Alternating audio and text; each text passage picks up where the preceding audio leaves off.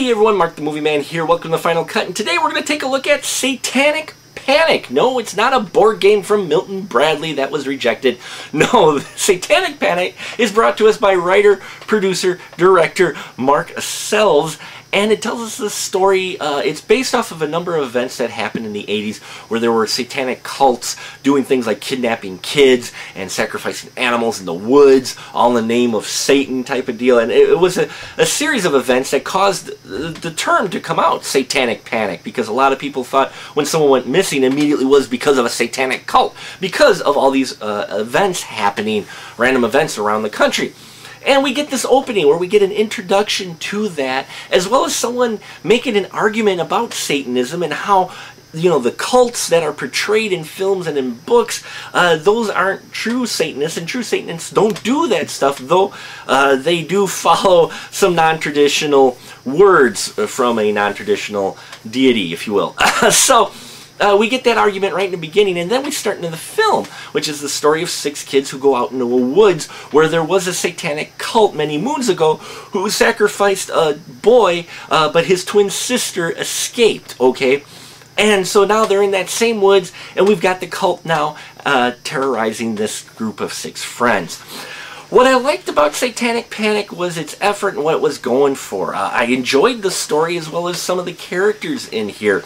They weren't all your classic cliche characters. They did try to add a little bit of originality to them, especially one of them in particular, the kind of main actress, the main character, the girl.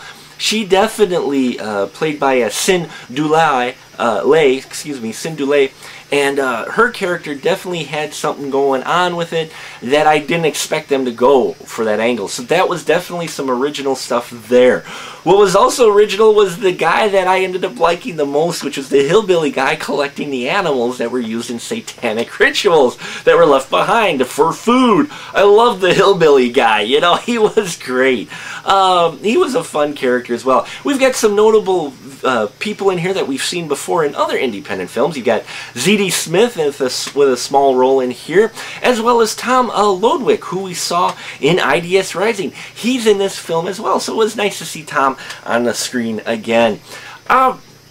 About the only thing, you know, it's a decent effort for a no-budget film. I did enjoy the death scenes they had in there. They set up this cult fairly well, though you did kind of see it coming of who, you know, was in the cult and everything. I love the backwater town they kind of set up and the characters they put in there.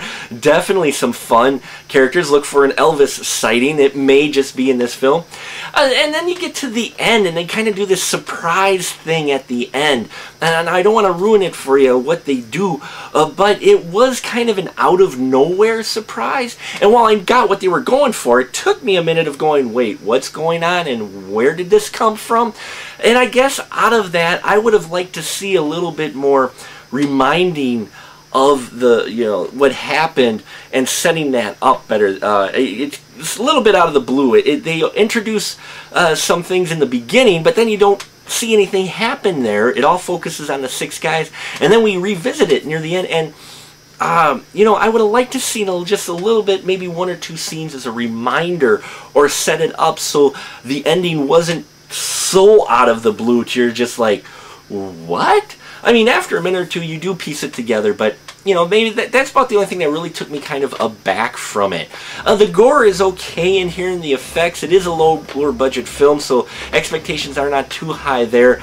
But this, again, is a decent effort that I think many of you independent horror fans out there who like the low, no-budget films should check this out, because it was an interesting film and concept, and definitely was executed well enough to be entertaining. And that'll about do it for us here at the Final Cut. Till next time, keep that ticket stub.